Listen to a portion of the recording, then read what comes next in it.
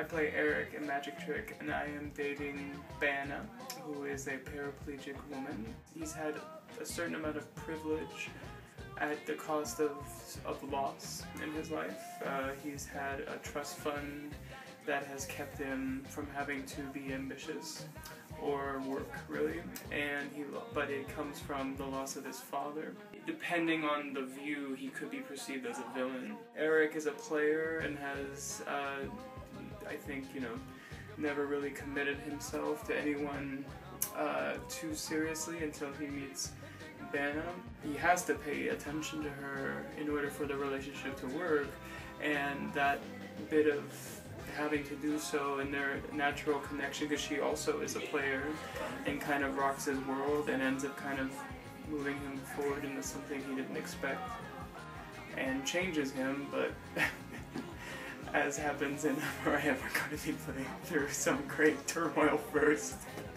Because Mariah loved breaking my heart. I always say I don't like relationship plays usually, and it's funny because that's what Mariah writes. I feel a lot of relationship plays are often like, yeah, and they're like, yeah, it's just people insulting each other, being awful to each other, and there's no real conflict because I don't understand why people stay with each other in like those kinds of plays.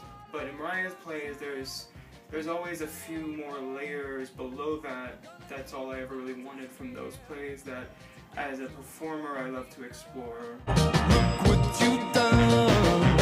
I love dance. I watch So You Think You Dance all the time and like cry like a big old baby. I've danced for a long time because I started doing musicals when I was in high school. I did like The Unsinkable Molly Brown and Plain and Fancy, which is a musical about the Amish, where me and some of my friends mimed milking a cow that wasn't there. So that was the beginning of my sweet moves. I study hip-hop around the city with some handful of teachers, and I also study on my own because I like old school stuff and hip-hop music and movement, so there's a lot of studying I have to do like online for that because I don't like as much of the new stuff. I like to play roles with muscle. Sometimes I end up in very like quiet, sensitive, like, troubled roles, and but then the opposite is I play sometimes very aggressive, I think because I have an access to like anger. I go through periods of time where I played a lot of gay characters, but then I started doing a lot of shady, druggy dance. It's really weird.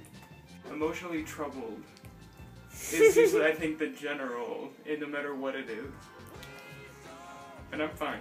I don't work it out, 'cause no one's gonna tell you where to find me when you come looking for me.